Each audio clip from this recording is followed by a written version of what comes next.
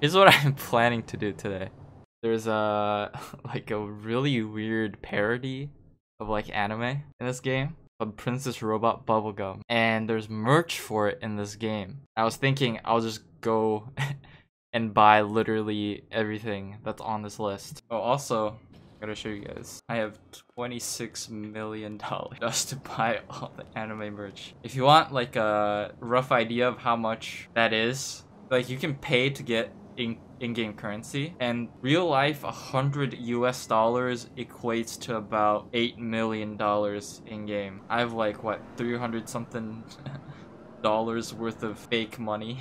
The uber mocked Sentinel Classic. All right, let's spray paint this car with some anime. Oh, is this it? Oh, we broke 20 mil already. You know what's crazy about this car? Do shit like this.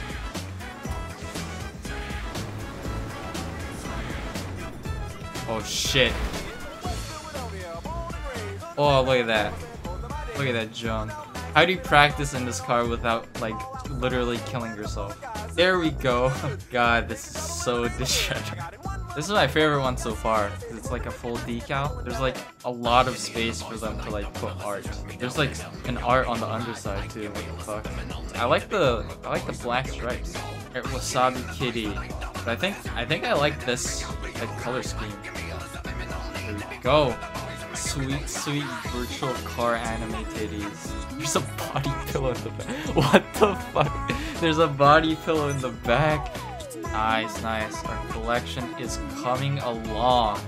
Look at that. Oh, look at that. God, this outfit is weird. $52,000. Holy fuck.